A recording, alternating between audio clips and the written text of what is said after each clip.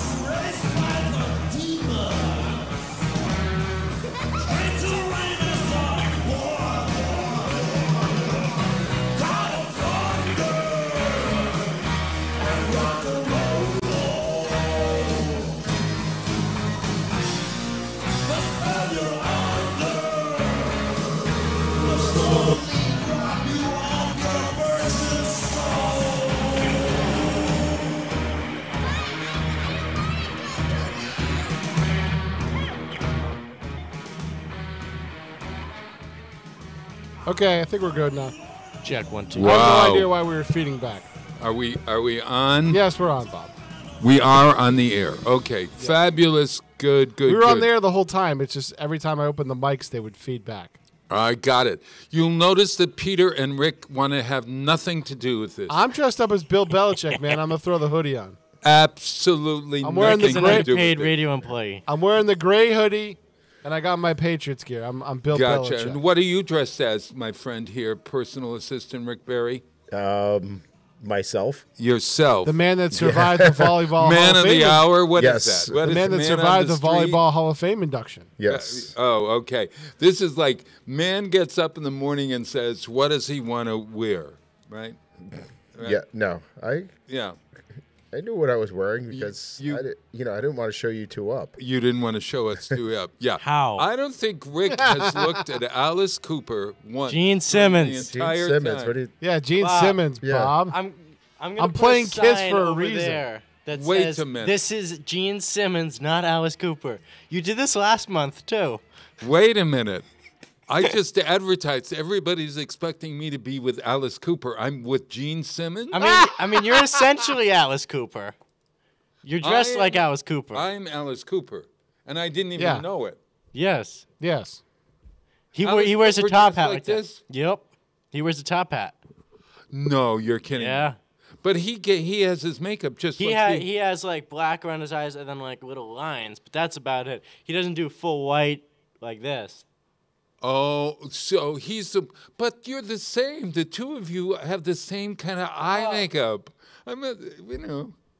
His doesn't take 2 hours. Did you know the difference between Alice Cooper and Gene Simmons of Kiss? Yes, Bob, we do. Yeah. Both of you knew that.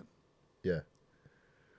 Well, I even said Gene Simmons in my email. I know, but This is somehow Bob. or other Welcome- in my mind welcome I got. to- If welcome you to go Bob my Reels 101. on Instagram. If you go to Plast Bob on Instagram, you'll see this wonderful email that says Alice Cooper and me. Wow, Alice Cooper and me. And I do this thing about, well, I'm gonna boost Alice Cooper to Bublé, and you're gonna try to get me to like Alice Cooper. Now, I don't know anything about Kiss either, but the difference between Alice Cooper and Kiss, to me, is Alice Cooper is one man. Kiss is 4 guys. that was the question I was going to ask you. Was where did Alice Cooper, the band, get its name? Alice Cooper is the guy's stage name. And Alice Cooper is not. It has nothing to do with It's Kiss, not. Bob. The band isn't known as Alice Cooper. No. See, It's all just this- Alice Cooper, and then he has a supporting band with him. Oh, well. Alice Cooper folks, is essentially a solo artist. You'll know why I'm old. I just don't. I haven't got the difference. Take a look at this. This is Max Dewey, Maximilian Dewey. This is our Halloween show. If you didn't get it by now, look at this.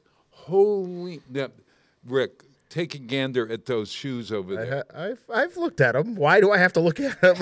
It's like, Oh my God! He's scary. Now, where does one pick up an Alice? I mean, like I got Gene this. Simmons. Huh? Gene Simmons. Bob. Oh, Gene. Where does Gene Simmons? I'm going to take the hat off now, everyone. All right, there we are. Oh God, look! I've returned to the. Now I look like a Q-tip. This is what a Q-tip. I used a looks few Q-tips today to Oh, shut remove up. the white. Yeah, don't you dare make a reference to that. Okay. At any rate, So next week, Bob, to answer your question, Rick, next week Bob will be haunting Rehoboth Beach. I'm going to be hunting Rehoboth Beach. Looking for Alice Cooper. I'm Yes. going to be looking for Alice. Yeah, there's Cooper. that. I can't believe I made this huge mistake, but it doesn't make any difference because We're still going to have fun. we're still having fun. And quite honestly, that costume is a heck of a lot more exciting than the ones that I saw for Alice Cooper. Well, hang on just a sec. Let me do this. Wait a minute. Oh. He's gone full. Oh my God! Can you get a full shot of that, Peter? Maybe if you do the without the green screen. Oh, no, I can zoom out. He can walk in front of the All right. table. Now, Max, go in front of the camera right here, over here. Okay. Now you'll explain. All right. Now, tell me then, Gene Simmons' design. Oh my God. All right. Oh my God, help me. Holy God.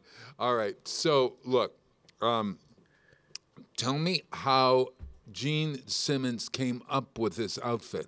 Is it synonymous of any kind of Hey, Bob, yeah? it's called a gimmick. So Yeah, so of course So, you gotta have a gimmick. I do have an answer for this. Okay. The members of KISS all chose something that sort of represented themselves. So between Paul Stanley, Peter Criss, Ace Frehley, and Gene Simmons, Right. they all chose different things. Right. Ace Frehley was obsessed with like space and like the planet and like astronomy, and so he chose the spaceman, which had like this futuristic look to it. Right. Peter Criss was loved like jungle cats and stuff like that. So that's why he's the cat man. Paul Stanley's is interesting because his is only a star on one side. Yes. His is the only one that isn't symmetrical. That's because when he was born, he didn't tell anyone this until like the 2000s. When he was born with like half of his left ear missing. Oh, really? And so in like the 2000s, he actually had it surgically fixed. But so it sort of represents how like half of him isn't there. And so the one star on the left, on the right side Right. is representative of that. And so since he's always like, so he's the star child because he's also the front man. And so he's Right. the one that people see. He's the poster child, the star child. And then Gene Simmons is like this demon character, and so And it's actually it is based on a demon. Correct. demon kind of thing. Yes. On a bad hair day. The hair, no, the hair actually has a purpose as well. In the beginning, his hair would stick to his face when he was putting on the makeup. And so he started putting it up, and he would just leave it up for the show, and it stuck. Oh. So that's why it's up in the, a little tuft up there. Now, in the original costume, are those real spikes? Because your spikes My are... spikes are soft. Your soft These spikes. ones aren't. Ah, yes, the choker collar. Yeah. It has a sort of sense to it of, how do I say this? Bondage? It's 50 Shades of Grey. Yeah, I there's can see how you could. It's just, like punishment. It's just sort of like, I guess, violent in a way. Ah, gotcha. But it's not like sort of like promiscuous in any way. No, not at all. I mean, it's more. Albeit he does do some very promiscuous actions on stage. Yeah. But and in real life. Yes. And yes. in real life. Yeah. Yeah. Now Gene doesn't eat snakes. I got that wrong. Alice Cooper is the one that bit a snake head off. No, that was Ozzy Osbourne who bit Osbourne, the head off of a live bat on stage. Right, yeah. Oh.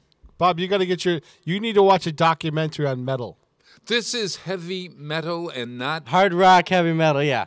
But how about glam rock? Isn't glam rock very similar? No, that's People David often Bowie. consider Kiss to be glam because of their appearance, but they're not glam. They're That's hair like metal. David Bowie and things, and who else would be glam rock?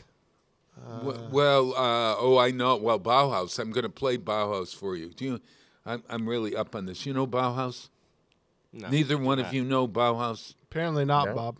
There is one part of this costume that I particularly don't like. All right, I've, so tell I've me. struggled If there's a spike on your rear end, there's a problem in sitting down. No, I have struggled to find the purpose for it. What? The spike on the inside of the palm. Now, when I wear this at school, Right. and I wear this during the day, Right. I can't write with a Because pencil of that. because of the spike. So I have to take How the can full you play a guitar with that?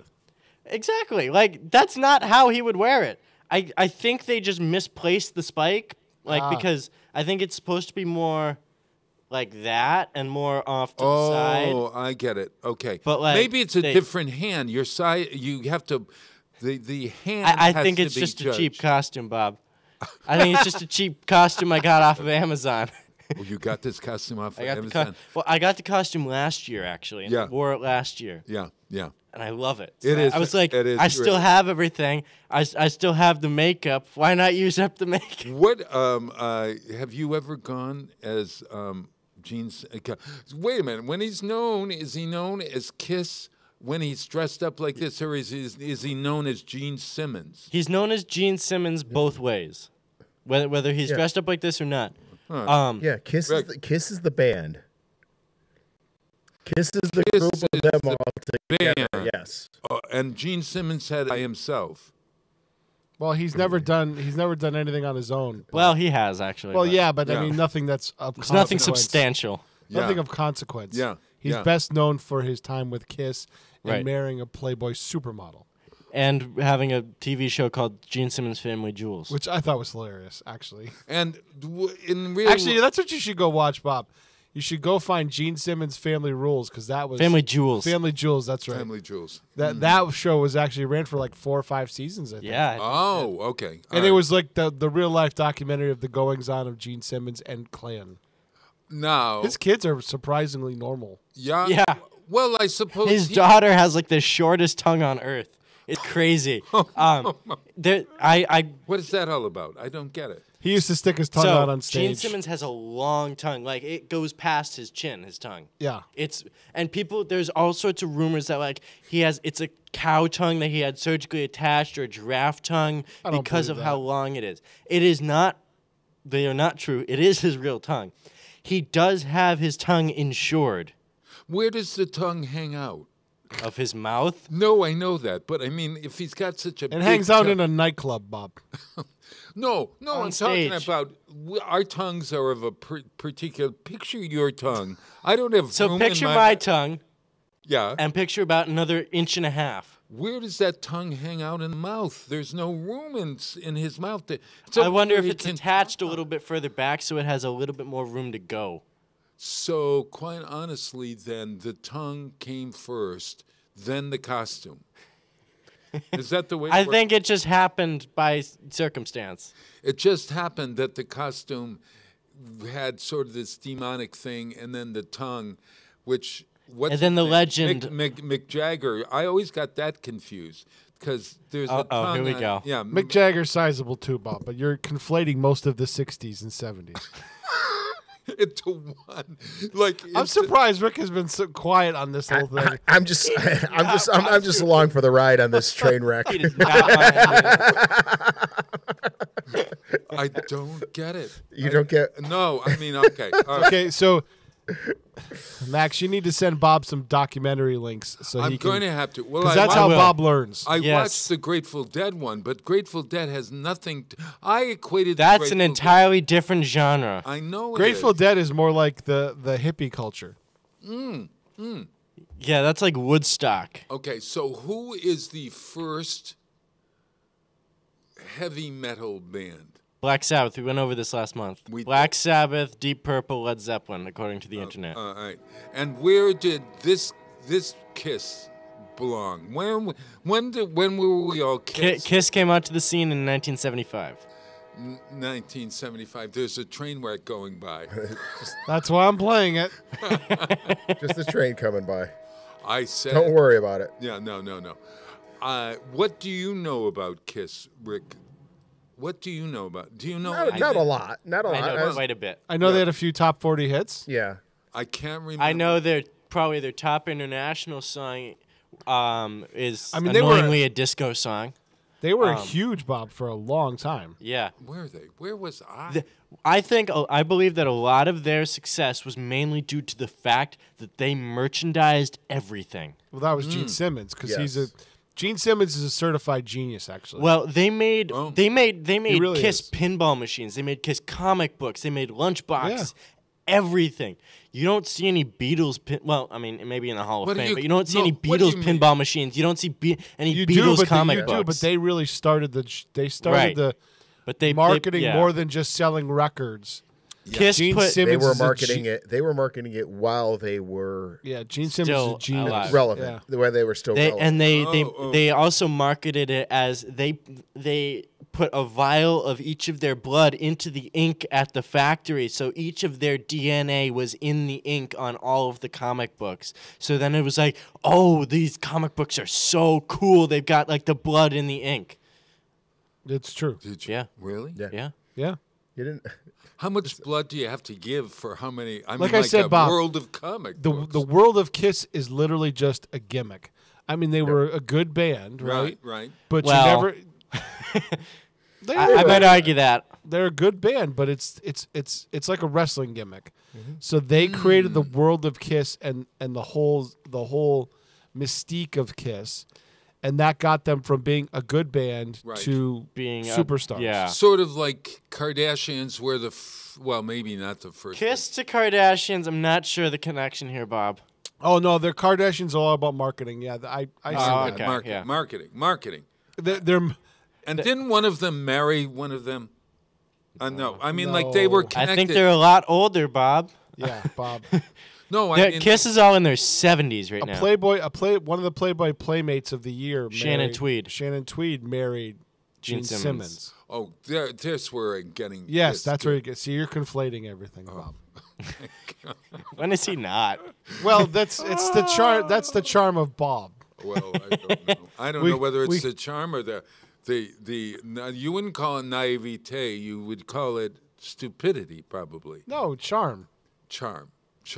That's who you are, I don't Bob. think I could go. I don't know. So were they a drug band? No. Because in No, my they were mind- actually they were fairly straight. With the exception of the early drummer Peter Criss, he did a few drugs near the end of his stint with them, end of his first stint with them. Right. Ace Frehley was the big drinker. He would stumble around on stage during guitar solos because he was drinking like every show. Yeah. And that was partly why they dismissed him from the band. Gene Simmons ran a pretty tight ship, almost as tight as Steven Tyler. Steven Tyler ran a very tight ship. That's why those bands were successful. Okay, wait a minute. Now you added Steven Tyler. Well, I'm talking about like the front man of a band running a very tight ship, and that's why the bands stayed to be successful. Sure. That was the deal. Yeah. Well, Steven Tyler, what was his band? Aerosmith, Bob. And they're not the same. I mean, they're not of the same ilk. They're rock and roll. But they don't have the whole dress up, get up thing. But Steven Tyler has a tongue. Yeah, most humans do. No, Bob, you're trying to equivocate too many things. That doesn't work that way. No, wait a minute. Steven Tyler, doesn't he do like something in the songs with his large? Doesn't he have a large tongue as well? Why am I getting it all confused here? I don't know, Bob. They're all blending in together, and I'm having a trouble. I'm having a heck of. Gene is really the only one with a sizable tongue. Oh, all right. So, Rick, what do you think? Don't get me involved in this conversation. This band Kiss is Gene Simmons' costume a popular costume at Halloween? I mean, like if I went to Spirit of Depends on what year you ask. Not right. This year it's not, but it has been. For in the 70s and 80s. I would say all four of them were pretty popular. I mean, my English teacher showed us a picture of when he was 18. He went as Paul Stanley. Oh yes. Yeah. Oh my gosh. I went as Ace Frehley a couple years ago. Yeah. It was that was when I was first getting into Kiss. And my hair wasn't as long as it is. This is a wig. But my real hair underneath is very long. Well, I know it's very long. I've seen you in person. Well, I've seen you in person here. For those just joining who don't know who I am. Yeah, Bob, you never introduced everybody. Oh, gosh. Wow, it's Tuesday. I forgot that this is... You were so taken. Yeah. This is October 24th, 2023 and counting, and maybe it's October 31st where you are, 2023 and counting. This is... Yeah, because we're going to do a repeat next week. This is... Okay, so I want to show you my costume, so I'm going to take this off. All right. I am going to Rehoboth. All right, Rick, you can carry the show for a minute. Yeah. No, what's this? How was the volleyball Hall of Fame induction? I'm going to put the hat on. Yeah, he's going to put the hat on. Wait a minute. This he looks like Tom Petty. Part here. All right. I didn't believe it. You mean what do you I'm think? dressing as Alice Cooper? He looks like Tom Petty. A little bit. That's more Tom Petty. Alice in Wonderland. The Alice in Wonderland. Did you guys ever see The Dirt? Kind of the way he looks. He looks like Razzle a little bit. Maybe the way Tom Petty looks today. Ooh, too soon? Yeah. Hold on. Let me zoom out for Bob. Oh, too soon. All right. Ebenezer Scrooge. That is part of his Scrooge costume, yeah. Now, I am known in show business in Rehoboth. In show business in Rehoboth? Yeah, show business in Rehoboth. This is what happened. You see, they very were all... niche amount of show My business. friends were all Dennis Akins and the people who live in his complex, okay? That's not a nervous complex or a what do you call Napoleon those? complex? Huh? A Napoleon complex? He's too tall. It's in his apartment complex. They decided, all of these people, women and men, decided to go as the Addams Family. So he got I don't know how many people. That's a little bit 8 people, 6. Creepy and kooky. Yeah, no, it's actually nice one. Thank you. And thank you. And so last year we were scheduled to go down, and somehow or other we didn't make it. James was going to be it. Okay. Cousin, were you playing tag? Cousin, yeah. Oh my God. You're playing tag. And in fact, his costume is really great. He gave it legs this year, and the legs are really something else. What do you do with legs? You put you walk with them. Yes, you walk with them, but you've got like these. You clothe them. Nylons that are there you very stockings. Well, they're not really stockings. Leggings. No, women have tights. them. tights. There we go. Yeah, but they're very interesting tights for Halloween. Interesting tights for Halloween. And he's going to be like 8 feet tall, and he had Basha Bell did Thing's hair this week. Basha Bell is from Vivid Hair Isn't Salon. Thing the hand? Doesn't the hand have... The hand doesn't have hair. And the hand is... The thing. The thing. Yeah, you Oh, said... no, okay. Oh, I said, okay. You said they did Thing's hair. Thing ain't got no hair. I'm conflating the Thing with the It. Conflating Kiss, conflating Addams Family. Cousin It's hair was done by Basha Bell at the Vivid Hair Salon. And I went in to pick it up, and she said, it's given us more problems. You know, the hair goes from the top of his head down way. It's supposed to go all the way down to the knee. Down to like his knees, yeah. Well, the floor, basically, if it was the real It. But he gave him legs so he could walk. Yeah. So I went in, and Basha said, oh, Bob, this has taken, we've spent 2 hours. Everybody in this salon has put their hands on its hair. And they oiled the hair, they cut it, they styled its hair for this appearance in Rehoboth. All right, now that has nothing to do with me. I was supposed to be, I was supposed to be Granny last year, and I couldn't get it in my. I wasn't thrilled about being Granny, and I kept saying no. So this year, Dennis got another Granny, and so he got another Grammy. Granny. No, oh, Granny. That's Michael Bublé. This is a totally different. This is Rehoboth Halloween. Gotcha. Speaking of Bublé, why don't you show everyone what I got you? Yeah, well, show. So I got Bob a CD last month. He mentioned that he loves Michael Bublé, so I happened to find a Michael Bublé CD at a trading post. The CD is actually in really good condition. Oh my God! Well, I can't wait to play this. Thank you, Alice. Gene. Thank you, Gene. So, don't worry. So he screws up my name, and it's only me and Bobby here. He calls me Rick. So get this. My role this year, they didn't have a role for me. So I was trying to figure out what I was going to do. So I went and I found this steampunk outfit, okay? Oh, I have got to see you in a steampunk outfit. This is steampunk vampire revisited. Only steampunk vampire. Is that a vampire with just like a top hat? With the goggles on it? We added that. I added the top. James and I put the top hat together. Oh, you currently are a steampunk vampire. This would be a steampunk vampire. All right, with the goggles? No, I don't know. I don't know. So when I think of steampunk, I think of like the 3-piece suit, the funky goggles with all the gears on the side and the top hat. Well, doesn't this vest here? The vest, I feel like the vest would do it, but that... Yeah, okay. So, get this. I'm going to be wearing this costume, only I'm going to be advertising the Addams Family. So we have made, and James Johnson Corwin, my friend, the curator of WOW's Creative Arts Center and illustrator, illustrated for me the Addams Family Mortuary Services calling card. We put the fun in funeral, folks. We put the fun in funeral. Nice. Our dead are grateful. Our dead are grateful. What do you think? Do you think I've got? Do you think I'm going to win? I mean, I might win for all I know. We put the fun in funeral. What a long, strange trip it's been. What's your thoughts on Halloween here, Rick? Look, what are you wearing for Halloween? What are you wearing for Halloween this year? You've never worn a. You have never. He's a beer vendor at the Big E. Come on. No. That's you his have costume. never worn a costume in your life. What about? I can't say that when I was a kid. Yeah. What did you? At other times. What was your go-to costume?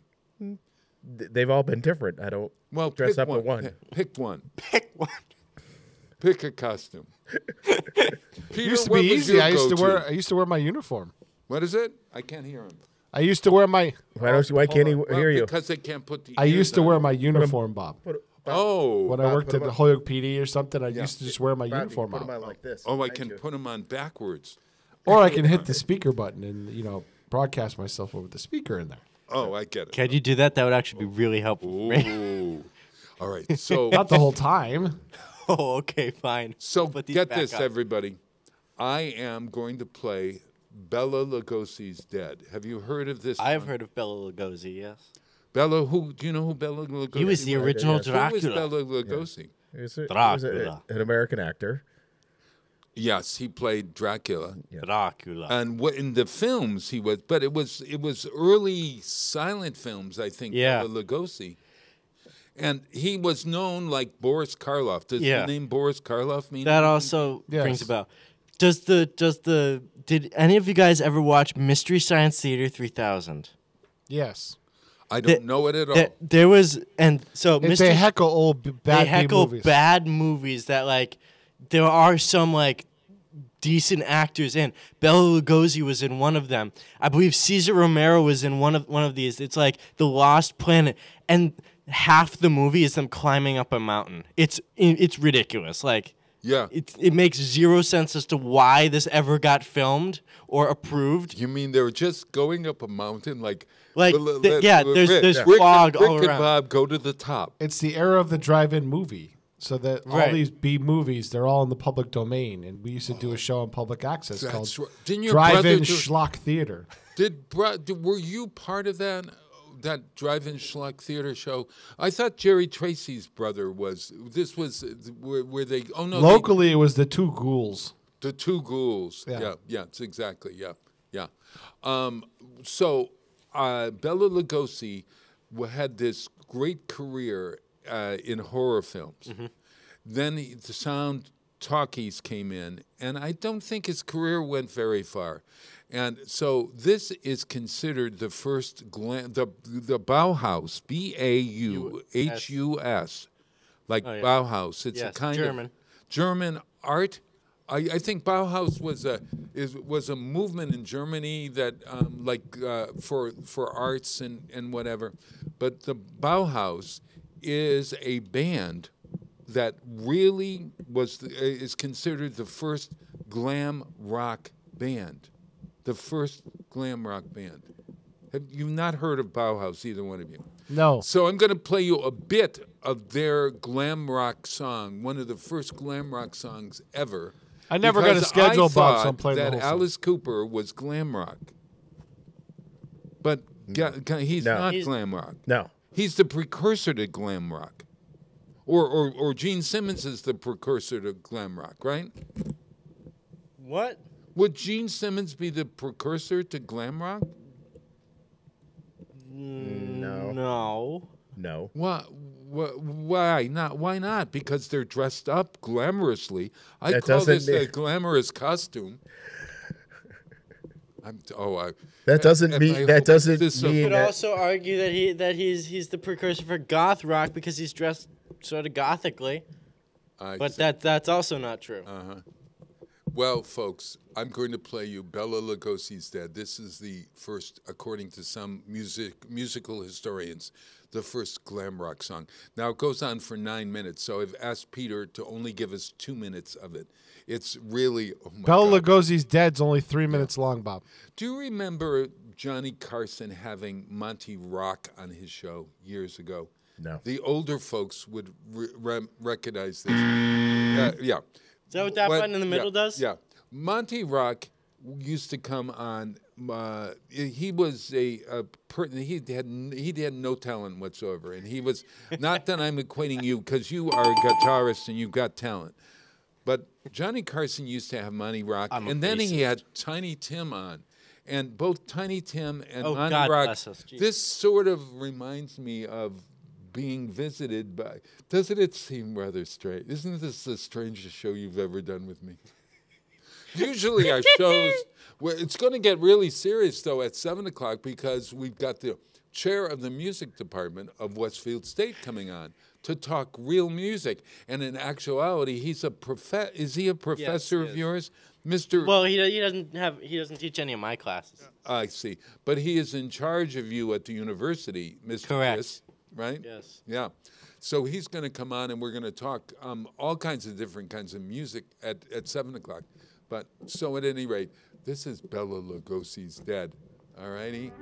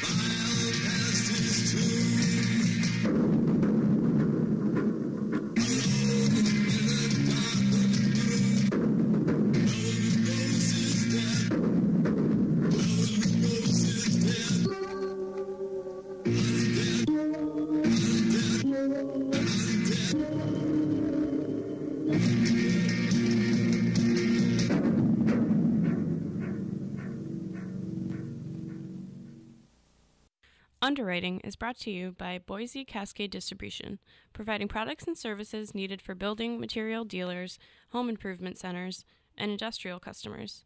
They offer everything from engineered wood and plywood to Drex decking and railing, James Hardy siding, and Advantech subfloor. Located at 33 Fowler Street Extension in Westfield and on the web at bc.com, they are committed to providing quality products, great service, convenience, and value. This is Ken Stomsky from Ken's Den on WCPC 15 and 89.5 FM, Tuesdays, 8 to 10. Community Radio. 89.5 WSKB. Live from Studio 120 at Westfield Technical Academy, this is WCPC Channel 15 and 89.5 FM, WSKB Westfield. Wow. Now, that was Bauhaus. Now, Bauhaus was a German school of architecture, I think, and furniture. But Bauhaus, the band, Bauhaus were an English rock band formed in Northampton, England in 1978. Known for their dark image and gloomy sound, Bauhaus are one of the pioneers of Gothic rock, although they mixed many genres, including dub, glam, I got it wrong again, dub, glam, rock, psychedelic, and funk. Okay? What in the blue hell was that? Gothic rock. Gothic rock. That was just really... Bob, I did an alternative show on WTCC back in the 90s. Right. Back when we had the music that was on WSKB on there? Oh, TCC had Stick. I wouldn't have played that song in a million years. You couldn't have paid me to play that song. It's horrible. Well, interestingly you enough... pay Gene Simmons to play that song either. No, you don't think so. Apparently, the Gothic element of this song led to the Gothic... the revolution, the Gothic revolution, where people were... Would you call Gene Simmons Gothic in its way? I would say that maybe his appearance might appear a little bit Gothic, in the sense that it is black and white. Right. But in no other way. No. And so this Gothic rock, and you called it doom rock. I would say that was more of doom rock. You can classify anything as anything nowadays. Yeah. So like there are things like doom metal where they will play music and it's like slow funeral dirgy and it's like okay, and it's called doom metal. There are covers of Iron Maiden songs that are actually done by a doom metal band. It's not something that I would ever listen to. Sure. But like so. Within that same vein, I would classify this as doom rock, essentially. Yeah. Because there were instruments in there that I would say would classify it as rock music. And they use in that there is this like synthesizer stuff. Yeah, the polysynth. Did you guys use? Here I am. You guys. Did Kiss use synthesizer? Hey, at least you got the band right. No, Kiss never used synthesizers in the way that like Rush did. But they did use synthesizers later on in their shows and stuff like that. I don't know that they did. I think if they did, then they never had someone play stuff like that in live shows. If they did, then it would have been pre-recorded stuff. Oh, maybe it was. I would like to take a moment to give a shout out to my grandmother for providing me with these mucklucks that have kept my feet warm. Wait a minute. Your grandmother is responsible for your boots? No, my socks underneath. Look at those. These are the comfiest socks ever. Are they? What are they? Yeah, well, they're like, you know how much I love socks. They're like this ultra woolly material on the inside. Right. They kept me so warm on this 39-degree commute. Yeah. Mucklucks. Did she buy those or make those? Well, she's from California. She bought them because she is, and I say this with love, but she's kind of under the influence that we don't know how to survive the cold up here.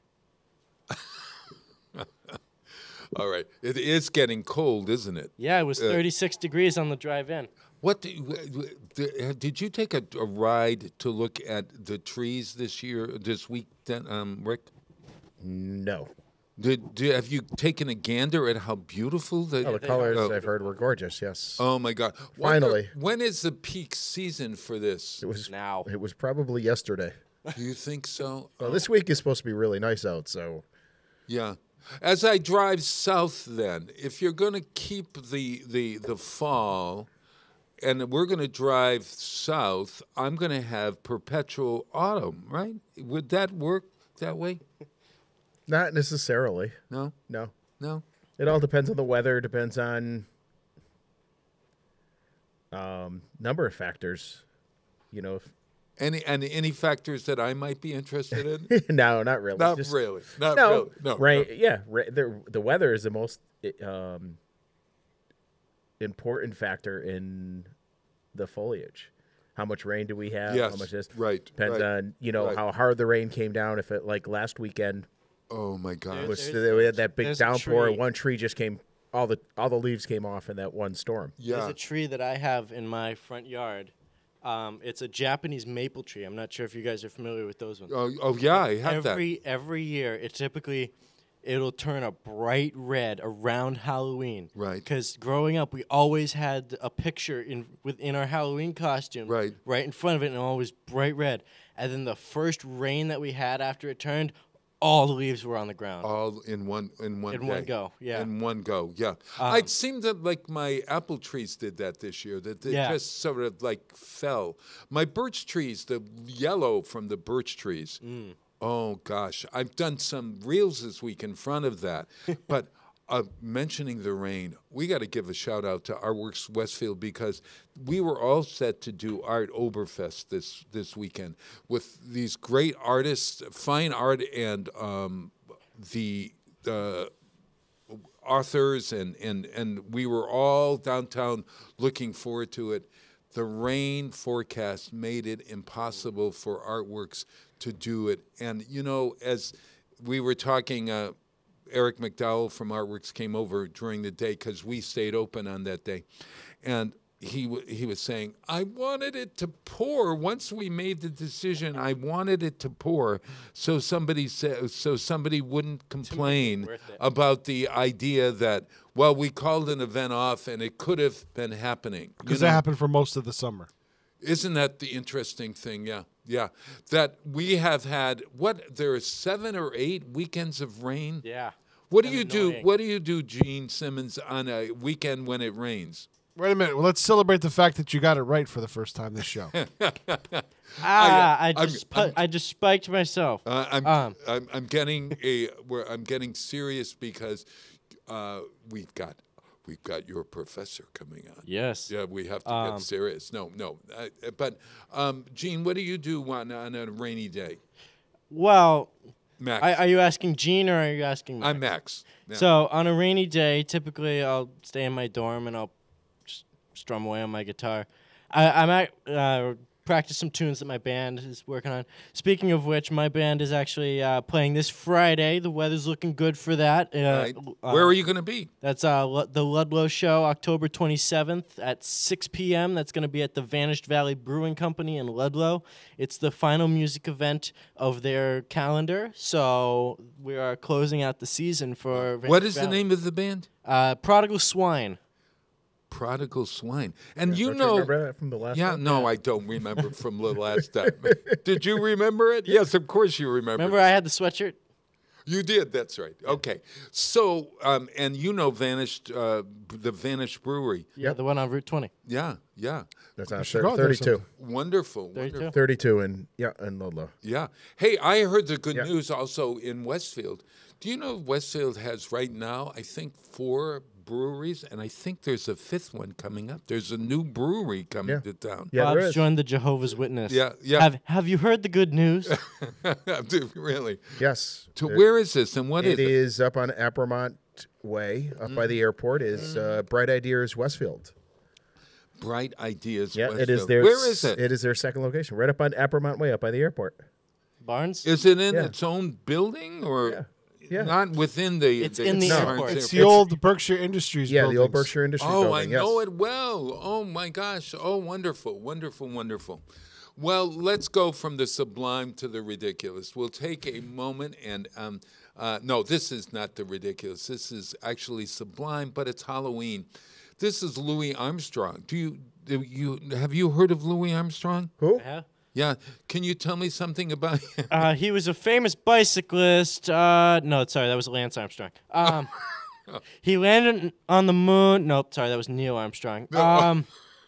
He was a famous Name another trumpet Armstrong. player. He was Can we name he was a rubber toy. Oh, sorry, that's Stretch Armstrong. You have another Armstrong, Rick? Is there another Armstrong? No. There's got to be another Armstrong. We've named all the Armstrongs. Except for At least Luke. all the famous ones. All the famous. Lance, Neil, and Stretch. And then, so Louis Armstrong was a famous trumpet player. Yeah. I believe I would say his most well-known is What a Wonderful World. Ah, interesting. What a wonderful world. Yeah, yeah. And he's got that like throaty voice. That same English teacher could do he did so many impressions. It was He did? insane. The English he teacher could do Louis Armstrong. He could do a Louis Armstrong impression only for a few seconds because it's really hard to do. But yeah. Wild. Do you know Louis Armstrong actually was one of the greatest musicians of all time, and he had a very long career. And this is one of his early numbers. There's actually a film that accompanies this, and it's called Skeletons in the Closet, and he tells a story. It's a great Halloween story, so I thought I'd play it. Actually, Alice Cooper has a song called Skeletons in the Closet, because I was going to play that, but then I said, nah, we have to get off this glam rock at the time. I would say, I know, it's not glam rock. Heavy metal. We got to get off, so I'm going to hard rock. To cleanse. Bob. Hard rock? This is hard rock. Oh, this is hard rock? No, Kiss is hard rock. And that's different than heavy yes, metal? Yes, better than heavy metal. Different than heavy metal, yes. Yeah. Heavy metal is like Metallica. Okay. Yeah. Yeah. Like multiple bass drums, like lots of bass in the not just Right. Well, Louis Armstrong is far from that. Let's listen to Louis Armstrong, Skeletons in the Closet. Boy, don't you go in there. Come out of there, boy.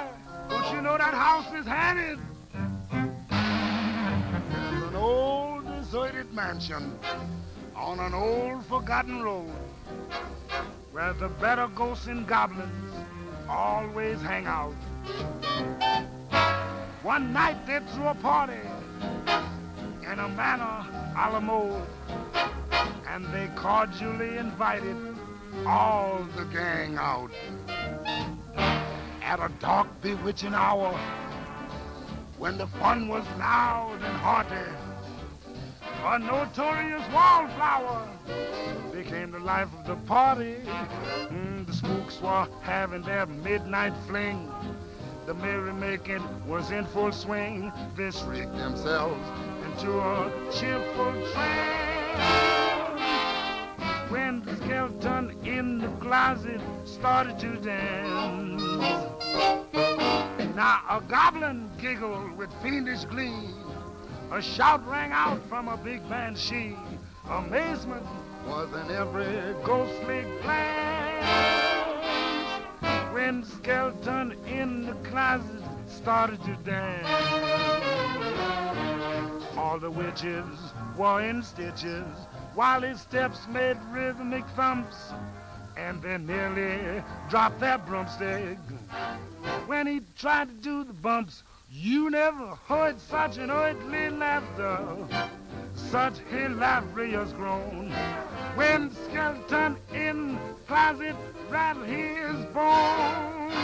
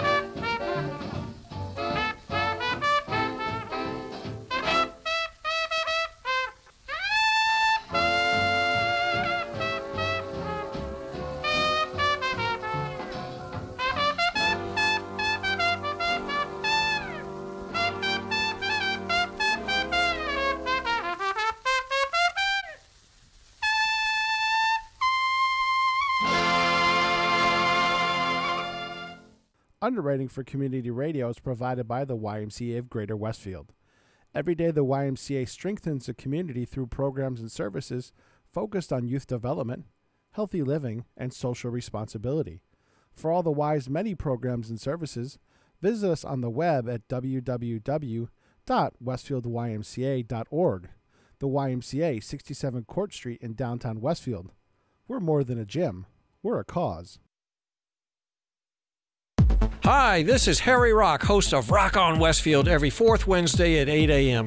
Tune in for my view of this place I call home. Community Radio. 89.5 WSKB. Live from Studio 120 at Westfield Technical Academy, this is WCPC Channel 15 and 89.5 FM WSKB Westfield. Wow, it is our Halloween show. Be afraid, be afraid. I am here at the desk. Be very afraid. Yeah, I'm here at the desk. All right, Bob, I'm taking my break. I'll be back in a while. You guys talk amongst yourselves. All right, Maxwell. Look at Rick. Rick just gave me the evil eye. Maybe Rick wants to go out for a break as well. Maximilian Dewey is here as, I thought Alice Cooper, but it turns out he's Gene Simmons today. And I am, I've got to come up for a name for my Undertaker outfit. The Undertaker. My Undertaker. No, you need another, oh God, help me. I can't dig him up. You know, Bob, when you said you were coming as the Undertaker, I thought you were going to be wearing tights and I thought you were going to be the wrestling Undertaker. No one is ever going to see me in tights. I got right now. No one is ever going to see me in tights. So I think we probably have a lot of people who have not seen Wild Tuesday before, and they're wondering, oh God, what the heck is going on? Does this go on every week?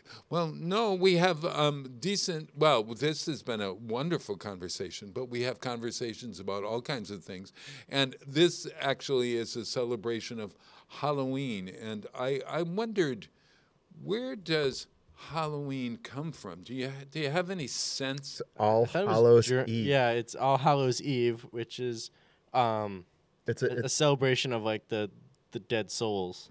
It's actually a Christian holiday. Yeah, it's really All Hallows Eve. Yes. And because November 1st is All Souls Day or All Saints Day. All Saints Day. When is All Souls Day? Is All Souls Day the day before? No, yeah. I think it's the day before or something. Because one of the days is a triumphant day. Well, All Saints Day. All Saints Day. Whereas All Souls is about honoring the dead. I think you're thinking mixing that with the Day of the Dead. I think the Day of the Dead is similar. I thought that was like it's All Souls Day is the 2nd of November this year. The 2nd of November. Oh yeah, so it's All Hallows Eve is October 31st. All Saints Day is November 1st. All Souls Day is November 2nd. Right. There we go. Okay. Actually Halloween has its roots back to the pagans. Celtic. I heard this. And the Celtics. The Celtics were pagans. Yeah. The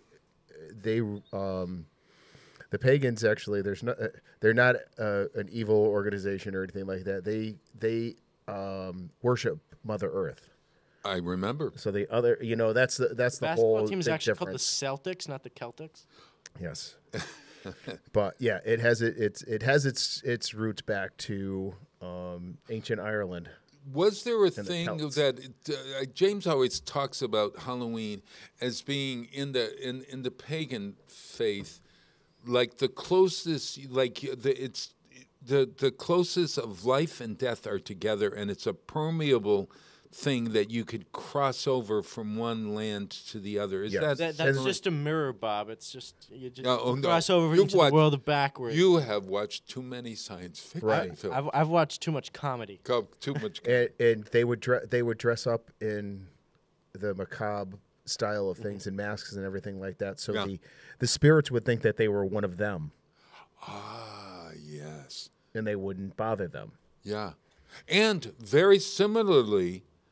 I'm thinking Mexico, the Day of the Dead in Mexico happens around the same time. Yes. And that happens what they do is they actually dress as skeletons. Yes. And you'll see it in that Wonder. Have you seen that cartoon? Oh, you guys have got to see this cartoon, Coco. Yes. Oh, have you seen it? I actually sung some excerpts from it in my chorus class in high school. Really? Yeah. Oh wow! That what's the song? It was a medley. Remember Me is one. Remember me, though I have to say goodbye. Remember me. Yeah. Yeah, it's exactly right. Hi. That one won. Didn't that one win an award or something? I think it won Oscar. did, yeah. I think it did. I was watching. I go online and I watch Disney. This is the closest I get to weird, I suppose. But maybe This not. is? Maybe. This is the where our show goes from normal Bizarre to to weird. No, we've been there since Oh. 6:02. Oh no. Been there since I walked on. So I think that in Disney World right now they're celebrating with Coco, and I watched it the other night on Instagram, one of those feeds from Disney World, and there were skeletons dancing, and it was so lovely with this. It's really a wonderful film. Yeah. This Coco. So I recommend that. Duncan's also celebrating with Coco. Oh, listen! I Dunkin' heard Donuts? something about Dunkin' Donuts. That pumpkin thing. Oh, I think we talked about it last week. That pumpkin drink that they have has so much sugar in it that it will get you flying even more than. It will rouse you up. Even more than this? Yeah.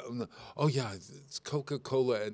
Do you always have a Coca-Cola in the morning? Yeah. You do. Well, most of the time. When I come on here, yes, because it is early. Yeah. It's very early. Right. But most of the time I do have it later in the day. It's just to Gotcha. keep me going kind of drink. Yeah, it really is. Mm-hmm. I wanted to recommend to everyone. I did another reel on it the other night. There is a great show on Netflix that you guys have got to see. It's called The Fall of the House of Usher. Do you remember who wrote that book? The Fall of the House of Usher. Pete does. Pete, do you No. know? You have no idea? I'll give you a clue. I think I used to. I'm going to give I you. think I read it in high school. Yes, you did. I've never read it. Never more. Finish this phrase. The pit and the Pendulum. black. Adder. No. Black. Cauldron. No. Meow. Cat. The black cat. The cask of a. Macchiato. There we go. That was an At Schools Match Wits question. Oh, that's right. You were on Schools Match Wits. We got that question how wrong, about unfortunately. how about Murder in the Rue Morgue? That's an Iron Maiden song. I know that one. Gotcha. Who wrote all of those pieces? Edgar Allan Poe. Edgar Allan Poe. And so this program, The Fall of the House of Usher, is produced, directed, and written by Mike Flanagan, one of the masters of the horror genre. And it is Long one lost of the cousin of Edgar Allan. Yeah, 8 or 9 episodes of. It's like Succession. You know that if you like Succession on television, that series, it is very similar in that it is a pharmaceutical company that is the lead, and it's how each member of the family of the House of Usher gets done in, basically. It is so well done. I've got one more episode. I've counted 5 times that I actually was horrified as I watched this television show. So if you're looking for a scary yet literate, and I bet this is going to win some kind of awards. Oh, look, we've got, this cleanse our palate, everyone. It is Professor Ed Orgill from Westfield State. Hey, Ed. I think he's still muted. Oh, he's muted. He's Muted, video off. We got to get him to. Yeah, he's got to put his video on probably, but he's right there. He looks like he's in some warm island somewhere on the ocean. What the? Smart man. Yeah. There we are, Ed. Be afraid. Be very afraid. Greetings, everyone. Greetings. Hi. You missed the first hour. Trouble signing on for some reason. The passcode didn't work. I was trying to get on my iPad, then I had to use the link, the direct link in the email, because I tried entering the numbers and it just didn't work. Oh, the numbers didn't work. Gotcha. Ed, we are celebrating Halloween today. So I have a guest on. Do you know who this is over to the right-hand side over here? Well, that's Gene Simmons. Bob thought it was Alice Cooper. All this time I thought it was Alice Cooper. I was doing this whole thing about Alice Cooper, and I've conflated every heavy rock, metal, what is it? Heavy metal and hard rock. Hard rock. I've conflated them all into one. And what was it? Glam rock? Glam rock. Yeah. Now, do you teach glam rock, heavy metal, or any of that up at Westfield State, where this man is the chair of the music department, and he is also a doctor of music? I want you to know we're not playing around here. Why are you pointing to me? Uh-huh. Why are you pointing to me? Ed, He's that's pointing Ed. that That would way. be Ed. That would be Ed. At his Where is it? square. Oh, where do I point? Over here? There we are. There. He's nice and warm and comfy in his house. So, Ed, do you teach any of that? The world rock and rolls every day and wants to party all night anyway. I'm quoting one of Kiss's greatest hit songs. And I'm thinking. It was a paraphrase, actually. Was it? You have a right. Rock and roll all night and party every day. wanna I think rock they and say roll. that. Come on. How many times do they say that in that? I believe we say it 78 times per concert. I think, it's said several times. Is there any other words to that song? Well, the night's begun and you want some fun. Do you think you're gonna find it? Okay, so Yeah. I guess there is. Yeah, there's a Okay, couple that's good to know. verses.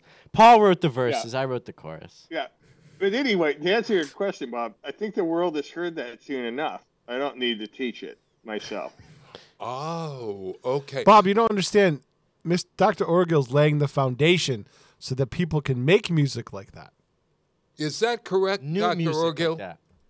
Would you say, well, as the chair of the music department at Westfield State University, Westfield, Massachusetts, you could go to westfield.ma.edu for all the information about Westfield State. But Ed, would you say that is the purpose or the overarching goal of the music department at Westfield State? What, to party every day and rock and roll all No, night? to wait. lay the Party foundation. No. To lay the Lay foundation. the foundations of Yes. writing that song? Yeah. Well, that's, I guess, yeah, we focus on music literacy. That's one of our goals is to help our students achieve music literacy. Yeah.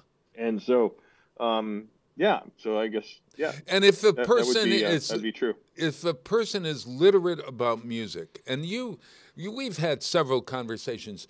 Ed is on the board of Westfield and Weekend, so I see him often. And indeed, we even have a concert this Friday night at Westfield on Weekends, 105 Elm Street. It's our Up Close and Musical series, and you've got to see that. And I'm going to invite Gene Simmons is going to come on that evening and meet you because personally, you know who this is over here? This is one of your students. Did you know that? Yeah. Yeah. I do, yeah. Do you know Max? Have you I do. Has he introduced himself to you? Yeah, absolutely. We had a conversation about this very conversation yesterday.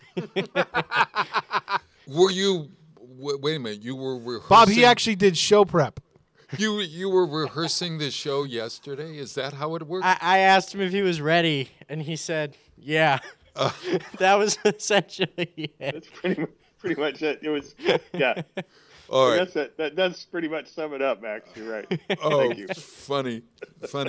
So, but in terms of music education, my education seemed to have stopped right after the Beatles. I gotta say, and then, and unfortunately, then I'm really not a literate person. I mean, as you know, I'm able to hold the best I'm able to have a conversation with a man who's as smart as a whip on everything musical, Ed Orgill, and hold my own. In a sense, we've had some great conversations about jazz and popular music and big band, et cetera, but yet I have this lack of knowledge of what makes rock and roll, what makes rock heavy metal, what makes heavy metal glam rock, et cetera, folk rock, that whole history of music. And I wondered, like in high school, where you stop learning about history right around the time of the Greeks because the teacher you don't have enough time in the year. So we didn't get beyond the Greeks in my history class in high school. So I don't know anything beyond that, and in world history class.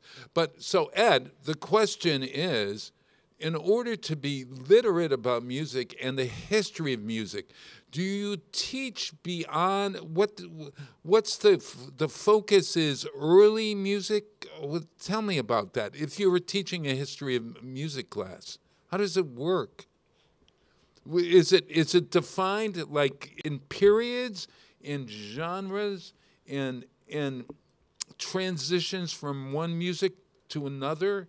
Tell me. I think that depends on the instructor, because by the way, Bob, everybody has holes in their knowledge about music. I certainly do. Oh, I agree. I do too. I mean, and that's one of the beauties of it being of a subject of study is that music, whether it's other subjects like this, but it offers a person that opportunity for lifetime growth. There's always something to learn. So it's impossible to know it all. Even though you run into a lot of types in music who seem to think they do, but sure, on occasion. But even those folks, the most knowledgeable individuals, are still there's still something for them to learn. So you can kind of march through life and always count on learning new, something. Yes. Right. So yeah. So but generally, people who teach music history, they can focus on genre. That's one way to do it.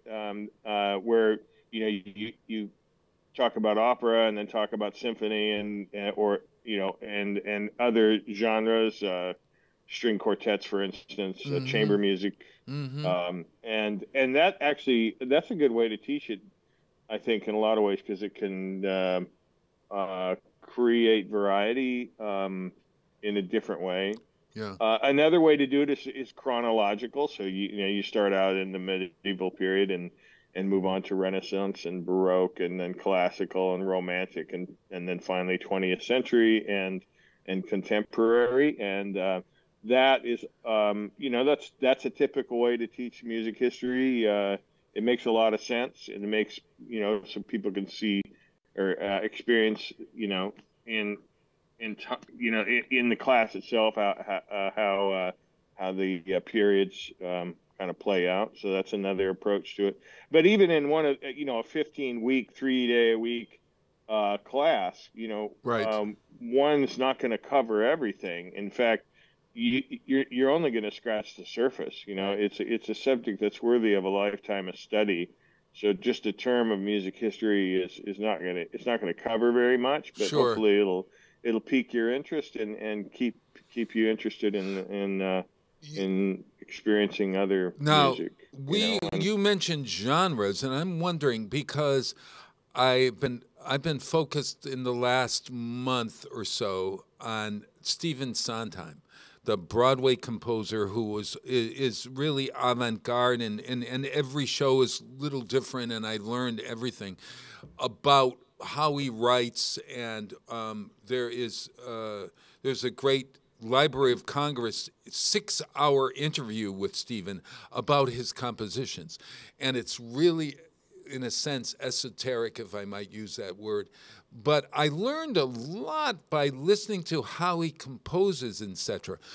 And he's in one of his songs, he says something about give us something new. And I wondered, both. I'll ask Max as well as you, but what is new to you in music, and are there new genres? Did heavy metal end with what followed heavy metal or whatever? And but from you, Grunge. from your standpoint, Ed, you could be on the classical track, the jazz track, the pop music track, but could you just sort of talk about that transition to the next stage? Are we writing new music today, and is it different? And what makes it different? Boy, that's pretty good, huh? Yeah. Yeah. I mean, I suppose I think there is, right off the bat, you mentioned jazz, and I think one thing that happened in the latter part of the 20th century is that jazz music and classical music kind of moved much closer together, and I'm not even sure that they're both art music, and they can be wonderfully complex, and those two genres have in some respects kind of moved together. I mean, it started with Gershwin and Paul Whiteman, with Right. Rhapsody in Blue, and Right. and And that was incidentally, early in the 20th century. Yeah. Go ahead. I'm sorry. well, no, I was just going to say that Paul Whiteman is a big band. So you've got big band, jazz, and classical all kind of like moshing together. Yeah, that was 100 years ago, but Yeah. that was the first.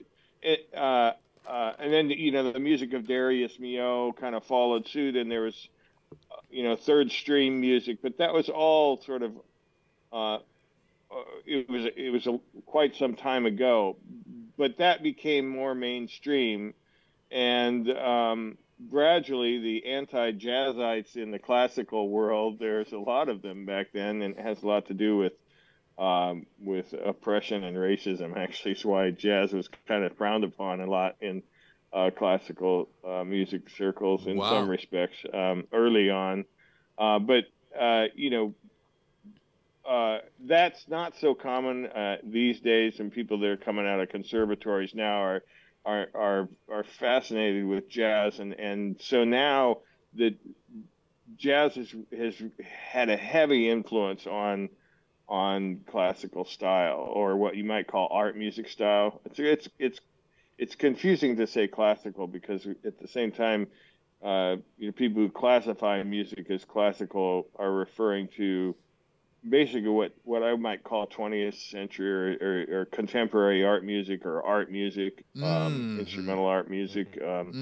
But classical refers to a specific period of time as well, right? So in music, the classical period is from roughly 1750 to around 1810 Really? or so. Right around the time Beethoven started writing the ladder string quartets and some of his more romantic sounding music. And so, starting with Mozart, Mozart is firmly in the classical period, but Bach really isn't, right? Bach's a Baroque composer, so and Brahms, for instance, isn't a classical composer. He's from the Romantic period, but yet we refer to them all as classical music, which kind of creates a little bit of confusion. So does classical then mold into, at any point in the history of music, where we've got heavy rock people writing what some of us neophytes would say as classical music? I'm wondering, is there a Meatloaf or a Gene Simmons writing classical music, what I would assume is classical music, highfalutin music, I suppose? I'm trying to come up with a word other than classical. Some of these artists, Bob, have written pieces in other genres too. Yeah, well, that's what I'm telling you. Yeah. Somebody who comes to mind that comes out of popular music who's writing symphonic music, if that's what you're talking about, would be Danny Elfman. Danny Elfman. Somebody who's tremendously successful. Right. In both areas, yeah. Kip Winger did it too from the band, the heavy metal Oingo band. Winger. Boingo in the '80s. They were amazing. Yeah. You ever hear that band? What's the name of it? Oingo Boingo. Oingo Boingo. They wrote the song. They did the song "Weird Science," Bob. I don't know it. Yeah. Do you know that song, Max? Do you know? I'm not familiar with that song. No. Oh yeah, Gray Matter is check it out, another though. one. That was a song that made it into my circle of friends when I was in high school. That band was quite popular. They were out of L.A. and really very eclectic and listen to it, yeah.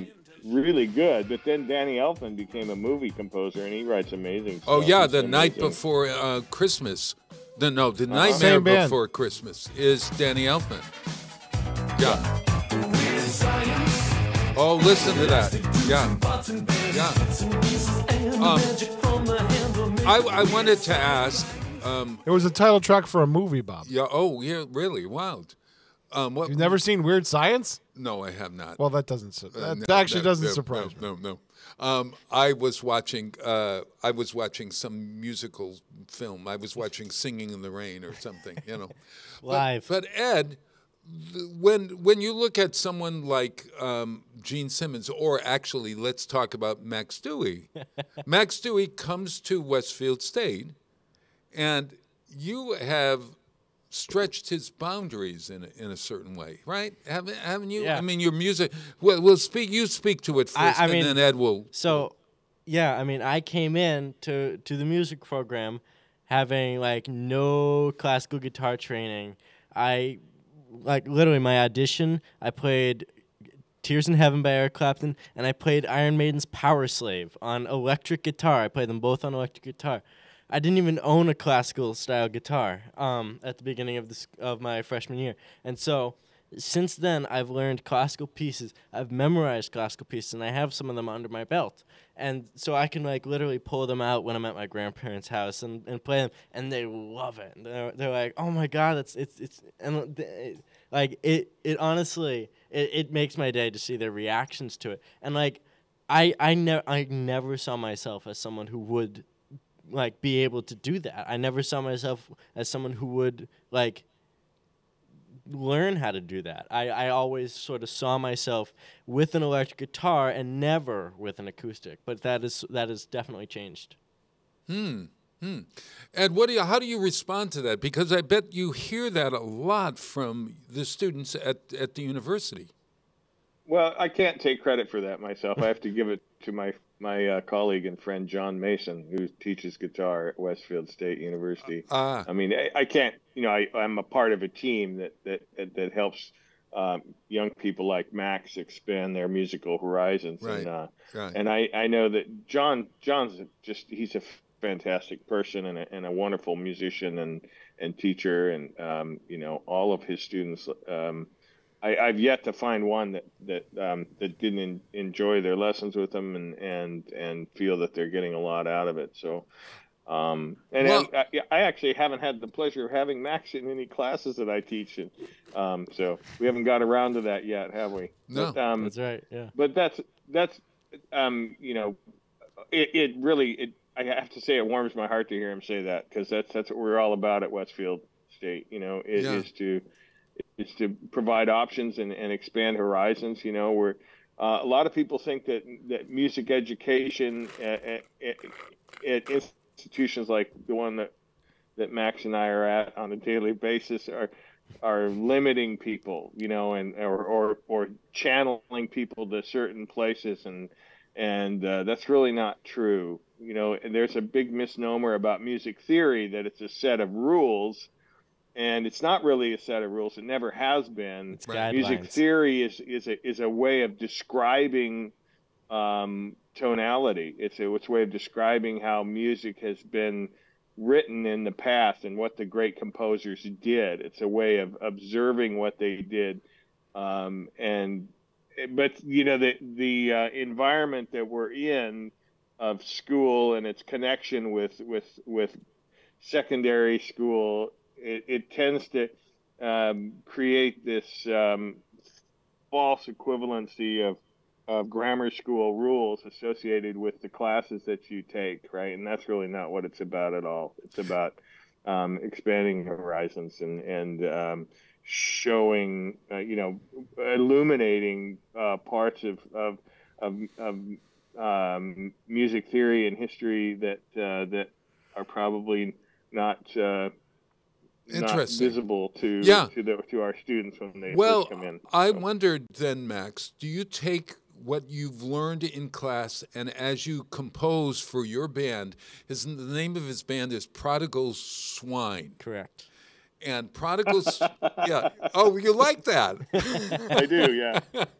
Prodigal Swine is, are any of is the music that you're writing now informed by your beginning to be classical training? I said, would we call it classical? No, maybe you don't call it classical. Formal training. Formal training in music, I suppose. I would say that, yeah, I mean, some of the music that I've written, I mean, prior to my time at Westfield, when the songs that I did write, I wasn't really all that happy with. And now I'm actually using for one of the songs that I wrote, we're actually going to be recording a version of it that we're going to play on Friday at my show.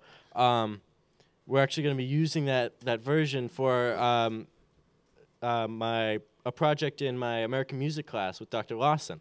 And so, because I want to learn my influences behind it, because I don't know fully the influences of it, but because it's one of my pieces, I want to learn what influenced it. But it has been formed I believe due to my musical training, because it, like, modalities and stuff like that did play a factor in how it was created. And going back to what he was saying about music theory, how it's not a set of rules, the way I see it is the music itself is more the spoken language. The music theory is the written language. And you can correct me if I'm wrong. Oh, interesting. You know, that actually reminds me of something that Sondheim said. He said that music is actually a different form of conversation. Mm-hmm. So he really writes, we talk, and we go, we talk is our two notes. Yeah. We talk. So I have actually created music by talking. Do you get? Yeah. I mean, like this, Rick. It's so interesting. I mean, like when you think about it, right? You know, some say that it was. Well, you know, here's a tangential comment that's related to what you're saying, Bob. There are some. I guess I don't know what you want to call them. Neurologic historians, scientists that feel that music is what set up the human mind from an evolutionary perspective for language. In other words, music came first. It came before the spoken word, but it's a type of language. It triggers the language centers in the brain, and it is what set the human mind in motion for language. And strangely, table, if you will. Yeah, and strangely enough, as we may have discussed in a former show, the idea of somebody with Alzheimer's or dementia responds to music rather than words sometimes. That the music is the entry into the person's world of Alzheimer's or dementia. I don't know if you folks have ever had that experience in your life where, that you want to reach this person, you reach them through music. And you sort of said it, Ed, there, right? The idea that maybe music came first.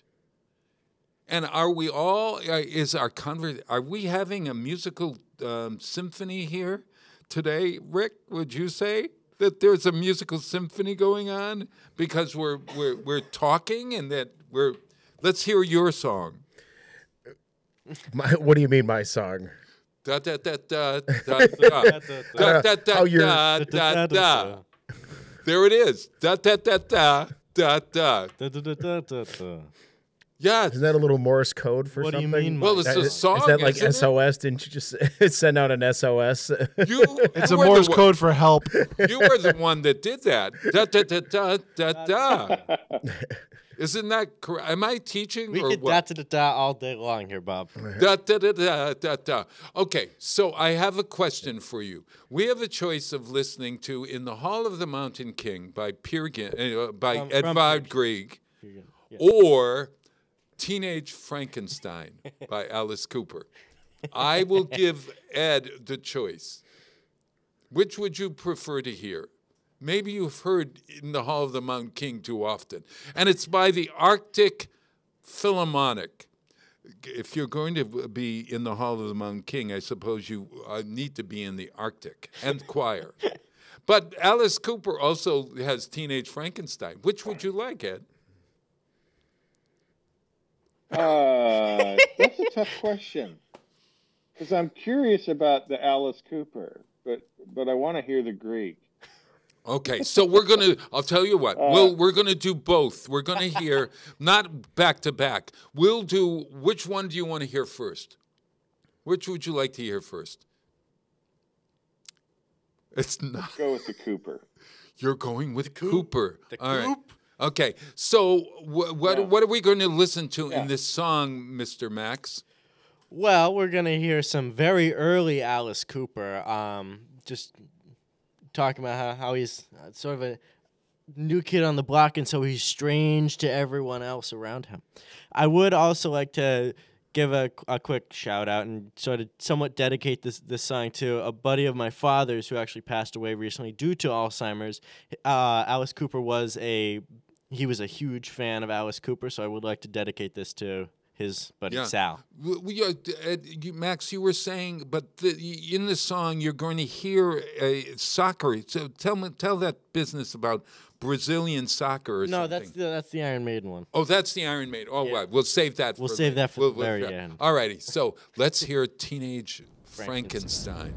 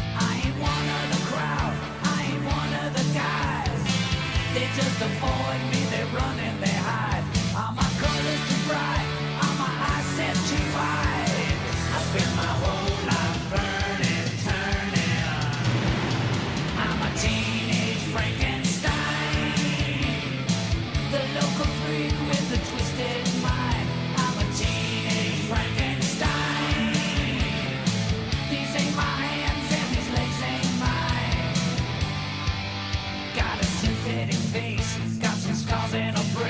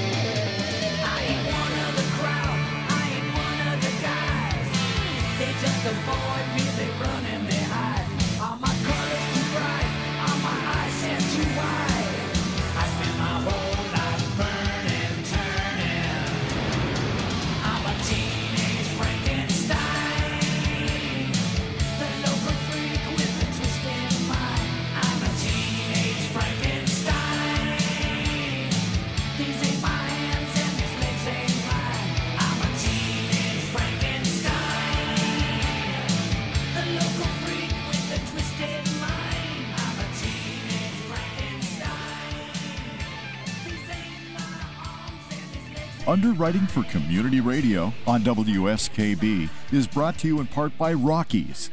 Over 30 convenient locations throughout Massachusetts, Rhode Island, New Hampshire, Connecticut, and Florida. One of the nation's largest Ace dealers. Expertise and great product selection in paint, hardware, lawn and garden. That's Rockies. Rock solid service since 1926. On the web at rockies.com. Hi, it's Bob Plass, and I have Wow, It's Tuesday. Every Tuesday, 6 to 8. Wow, it's Tuesday. Community Radio. 89.5 WSKB. I did it! Live from Studio 120 at Westfield Technical Academy, this is WCPC Channel 15 and 89.5 FM, WSKB Westfield. Wow, it is. We are, I don't even know it's the Tuesday. name. What? Wow, it's Tuesday, Bob. Tuesday. Hey, everybody, there are all kinds of wonderful things happening at Westfield on weekends. You go to westfieldonweekends.com, and you're going to see all of the great events. There are up-close and musical events happening that start this week and next week at the university and at 105 Elm Street in downtown Westfield. We are so thrilled to have a great association. Westfield on Weekends, our not-for-profit, has a great association with the music department, the art department, and the theater department at Westfield State, as well as other departments. And we are working closely to meld, as best we can, the university with the town. And it is almost as if you're melding. I didn't realize this, but I am wearing Alice Cooper in a way. I must have been channeling Alice Cooper. Which of the? This is an interesting question for Rick Berry, personal assistant. Wait. Which of the? If you had to wear a costume of a musical artist, who would you choose? Now that's a question both for Ed and for you. And it's not you're just going to go, you have to be that person in costume. Is there somebody that you'd like to choose? I don't know. Ed, do you have anybody? Anybody, can you repeat the question? I'm having some technical difficulties here. I'm sorry. Yes. Which artist would you like to go? Which musical artist would you like to go as on Halloween? We've got Max Dewey here dressed as Gene Simmons, right? And I am, without knowing it, Alice Cooper. In a way. In a strange way.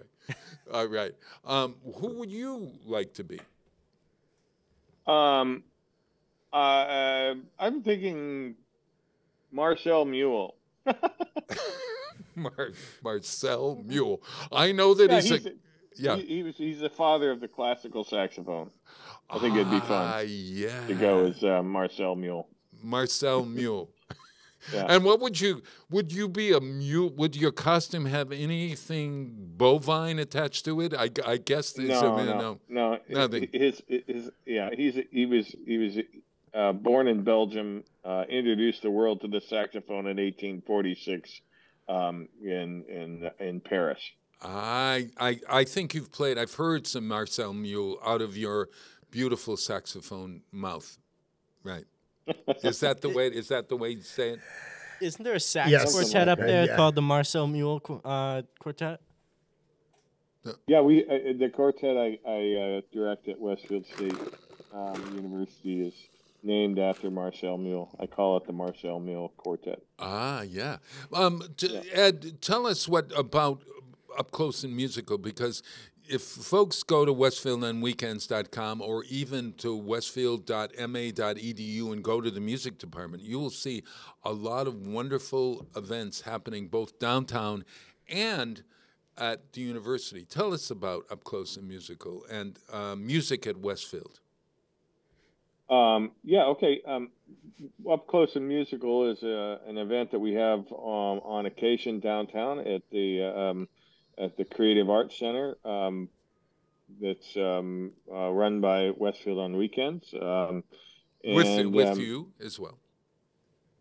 I'm sorry? With you, you're part of that. Oh, yes, of course, in partnership with the music department and Westfield on Weekends. Yeah. And we bring a slate of music students down to the Creative Arts Center to perform on a Friday night, and each individual does a number, and then we have a Q&A session where people can ask questions and talk. It's really charming. Every time we do this, it's just it's a delightful time. It's a low stakes environment where in a welcoming environment for people of all sorts to enjoy all sorts of different styles of music, because each individual student at Westfield State is working with a different private instructor and working on particular music, whether it be a Broadway song or a classical song in the area of voice, or a woodwind sonata, or a brass sonata, or a concerto, or chamber music. Barbershop quartet we had one night. Yeah, we did. So the variety is there, and it's kind of built into the program, and then the students get an opportunity to, they gain experience performing, and then also talking about the music that they're playing. It's really a wonderful experience, and it's a lovely thing, and I would encourage anyone to come on down and check it out. Yeah, it's free. It's free. Costs nothing. Who MCs that? Well, usually it's Bob, but this Friday, I guess it's going to be me. Unfortunately, I'm not going to be there. I wish I could channel myself right down, because I have never missed one of these events, and I just love it. We learn so much about music and our students, and I'm so proud to be a part of this. Or you're going to have to come. Your band is playing on Friday night. We're competing. Yeah. See, this is why you should have dressed up as Captain Kirk from Star Trek, because then we could have beamed you in for Westfield on weekends, and then we could have just beamed you back. I'm perfectly willing to be William Shatner if I can keep his hair. Yeah, I would say. Max, where's your show Friday? My show is in Ludlow. Oh, I'm sorry. Yeah. Oh, okay. At Vanished Brewery. At Vanished Valley Brewery. Yep. It's so the band is me and my father and his 3 colleagues. So we play rock and roll. It's a lot of fun. Isn't that great? They keep it in the family, You've got to talk to Ed sometime about appearing downtown with us sometime, and playing a different kind of music for folks. Are you ready for that? Or our band? No. Well, your band would be welcome. Our band would have to be an outdoor gig in the summer. Yeah, we'll work on that one. But you alone on the guitar playing something. Are you ready for that? Or I'll figure something out. Yeah. Hey, Ed, what did you think of Teenage Frankenstein? What would you tell us as you heard Teenage Frankenstein? Rhythm and blues. Rhythm and blues. Yeah, Alice Cooper's an R&B guy. He packages it a little differently, but that's pretty much what it is. It's good stuff. Rhythm and blues with a hint of shock horror. Fun. Yeah, that's right. That's right. I was going to say, Max, I think I know why we haven't seen you down at the Friday night things yet. At least, have you played for one yet? I don't think I haven't played downtown yet. Because you're gigging. Yeah. You're often gigging on Friday nights when we're doing that, I think. So he's often playing out. So that's one of the a little bit of a drawback of always doing it on Friday. Yeah. Speaking of gigging, we have a jam at the Nook. Have you been to the Nook lately, Ricardo? No, not lately. I haven't. It's a great place for music, isn't it? Yeah, in the back room there. What jam night at the Nook is, I think, next week, if I'm not mistaken, isn't it? Wednesday? Yeah. On Wednesday, the Westfield State University Jazz, smaller jazz group. I'm still trying to figure out a good name for that group. I hate the idea. They call them combos. Jazz combos in jazz programs around the country, and I always feel that sounds like you're ordering a at Subway cheeseburger and a fry or something. Yeah. The jazz chords. The jazz chord. Yeah. Anyway, they're hosting the session on on Wednesday, November 1st. So they're going to play a set of music that they've been working on, and then we'll open things up for a jam session afterwards. It should be a blast. It always is. The Nook's a great place. It has this authentic jazz club feel. It has a patina on it that's kind of really quite cool. Oh man, it's so cool. It's on Franklin Street for everybody that's near Westfield. Franklin Street and near Elm and Franklin. It's right, very close to the corner there. And it's next Hookies. to that Rock Locks salon, right? Yes, yeah. Rock Locks salon. Speaking of heavy rock, yeah. Then next week also, the November 2nd through 4th, there's a musical that one of the folks at the last Up Close and Musical sang from. It's called Renaissance. It looks like it's misspelled, but it's actually a poem by Edna St. Vincent Millay that isn't Renaissance like the Renaissance Fair. It is a poem, Renasscence. Incredible music. Yeah. Incredible music. Is it pronounced Renaissance, maybe? Yeah. Renaissance? Maybe it's Renaissance. That sounds like a store where, I think I could get a nice $5 hat for $10. No, for $2. Renaissance. Sort of like, what do you call it? Family Dollar. I have no clue. Do you? Anybody? Nope. All right, thank you. Yeah. I'm like, I'm sorry. Oh, I'm so sorry. Hey, we want to get in the Hall of the Mountain King so Max Dewey can hear Edvard Grieg. This is Peer Gynt. Peer Gynt, when did Grieg write? Was it the turn of the 18th century? I think probably, right? Do we know? Yeah, he was on the cusp. On the cusp there. This is it's from his opera Peer Gynt. Which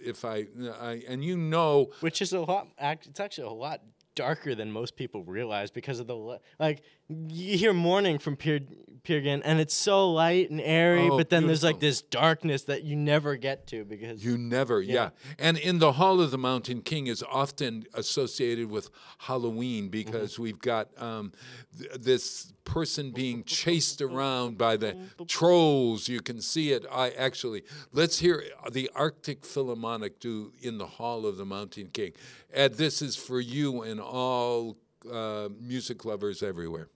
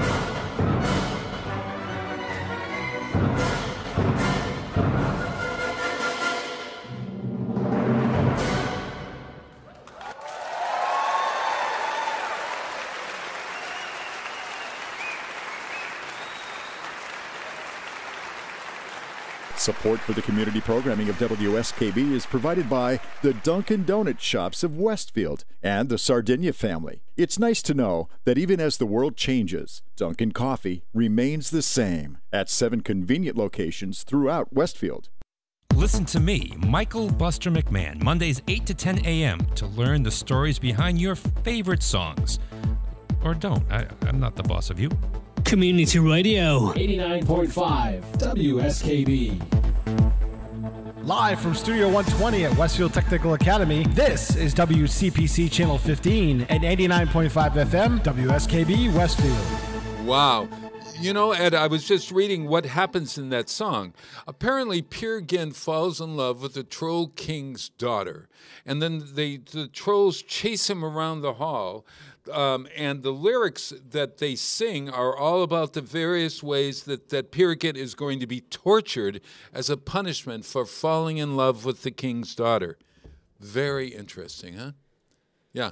Does that sort of that fast? It reminds me like Bolero or something that just starts slow and speeds up. Is there a musical term for that kind of music at all?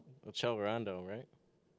Would be a yeah, that's one term that applies to music that increases in tempo. I have a really weird connection. I've had a hard time hearing. I can't hear the music, and I'm having a hard time hearing your Can questions. Peter hear that? Yeah, let's see. I can hear you now, but yeah, can you hear me there? Yeah. Wonderful. And you don't want to miss a word that I'm saying. It's going to be music to your ears, you know. Westfield State, for the music department, when do you start to audition folks for the music department? When do students apply for the music program? We have several audition dates that are posted on our webpage. But we also have what's called rolling admission, and if people get in touch with us by phone or sending me an email, they can also call Michelle, our administrative associate there in the music office at Westfield State University. We can set up audition times and also times to come and visit, and you can shadow a student or attend some classes just to see, see what it's like. You can take a lesson on an instrument, of your choice, or whatever your instrument of choice is. You can take a test lesson, and so you could even play one of the Steinways, because for those listening anywhere but Westfield, if you're looking for a school for music, this is an all Steinway school. And what do you mean by that? What do we mean by that? All Steinway. We had a large anonymous donation that allowed us to buy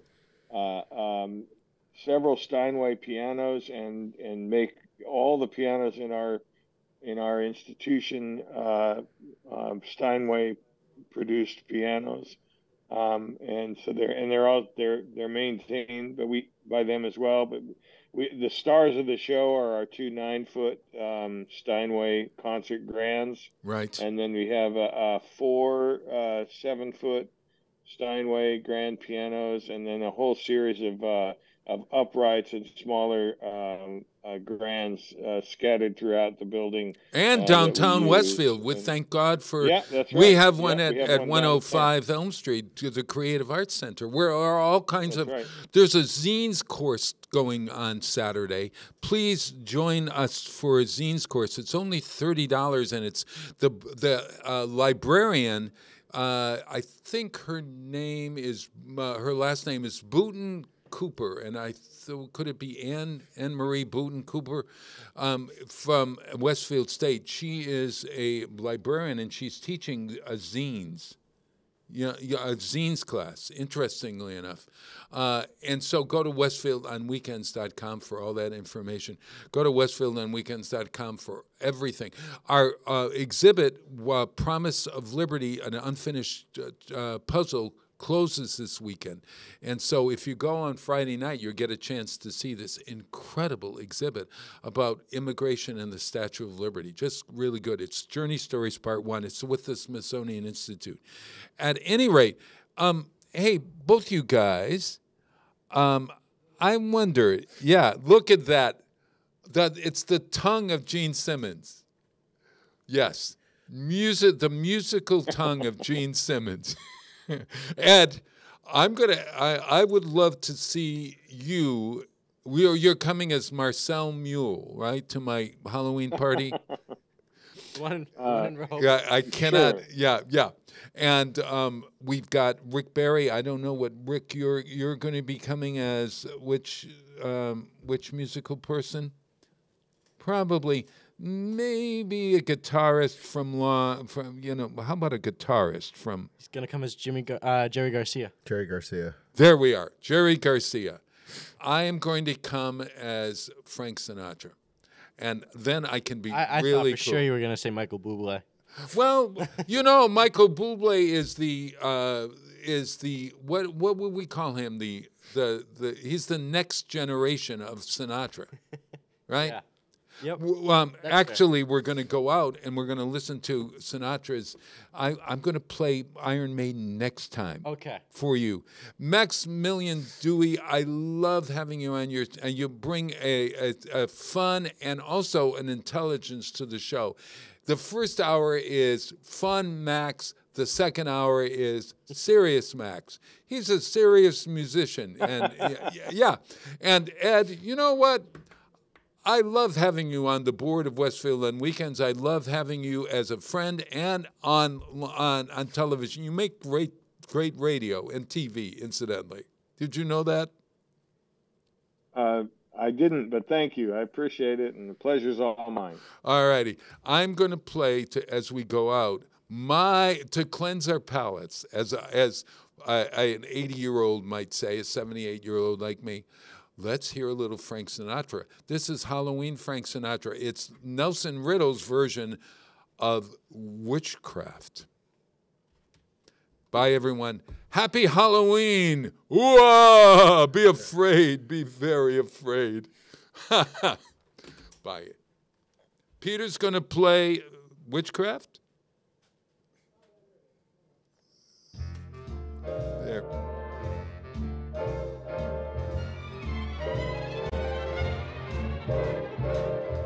Those fingers in my hair, that sly come hither stare, that strips my conscience bare, it's witchcraft. And I've got no defense for it, the heat is too intense for it. What good would common sense for it do? 'Cause it's witchcraft, wicked witchcraft. And although I know it's strictly taboo, when you arouse the need in me, my heart says yes indeed in me. Proceed with what you're leading me to. It's such an ancient pitch, but one I wouldn't switch, 'cause there's no nicer witch than you.